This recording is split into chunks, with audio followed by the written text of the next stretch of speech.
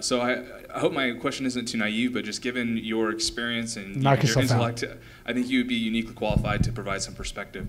So for some time, I've been trying to figure out why it is that Jewish people vote consistently Democratic. You know, you look at Pew Research, Yes. it says 70+% consistently. Yes. And given your own presentation describing those on the left as opposing religious liberty and those on the right, for the most part, defending it. Yeah. And obviously with the Jewish state of Israel, why is it that Jewish people vote Democrat? Yeah. So I'm laughing only because I get this question all the time, and it's a very good question. You're asking the right question for sure.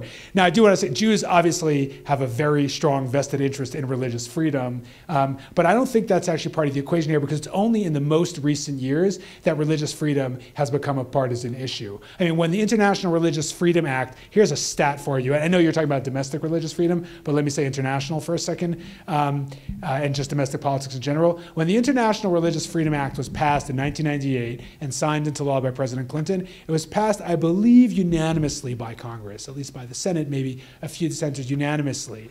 This week, what week is it? Last week, there was a 49-49 split in the Senate on whether to confirm the ambassador at large for international religious freedom, Sam Brownback. Not only did Vice President Pence have to vote to break the tie in the Senate to confirm him, he had to earlier vote to break the tie in the Senate of whether to even give the man a vote. Now, I say that actually without even, you probably got from the tone of my voice where I am on this issue, but I say that actually without even casting, without even expressing a view on the merits one way or the other, but just to imagine how we've gone in 20 years from the international religious freedom. Now, I know there are other political issues at play, of course, but how we've gone from it being a unanimous issue to a sharply divided partisan thing. Okay. So that's why I'm not going to include religious freedom in my answer about the Jews. And it's true, Jews are overwhelmingly liberal Democrats. I mean, you can see this in the exit polls, presidential elections, every time in the cycle.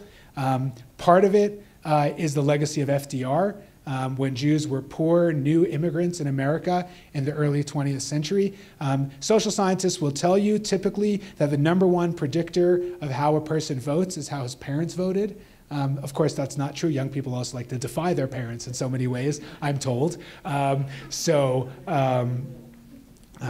my, God bless her, my wife, who could not join us, is at home back in Indiana, 1 month away from delivering our first child. And she said, I have to have some talks with this child about his kicking. So it seems like the baby's already a little bit defiant. But in any case, I had to get a shout out for my wife in the cameras. She's doing the hard work at home. I'm here like on a pleasure trip in beautiful Lakewood, Colorado. So part of it is that. Part of it is you have to keep in mind that of Jews in America, 90% are not Orthodox. So of the major denominations, Orthodox, conservative, and Reform. Conservative is a misleading label in our contemporary politics, but I guess Orthodox is the most traditional. Conservative and Reform are left and moving further left. So 90% of Jews are not Orthodox. And so in many cases, for those people, they're voting on issues like pro-abortion or that sort of thing because that's their primary concern. It's not Israel or something else. If Israel is your most important concern nowadays, people tend to vote more Republican. There's still a lot of holdovers from Israel too. Used to not be a partisan issue. It was a very bipartisan issue in our politics until very recently. So if Israel is your top concern, you're probably, that's why people say, I can't understand how why so many young Orthodox Jews voted for Trump.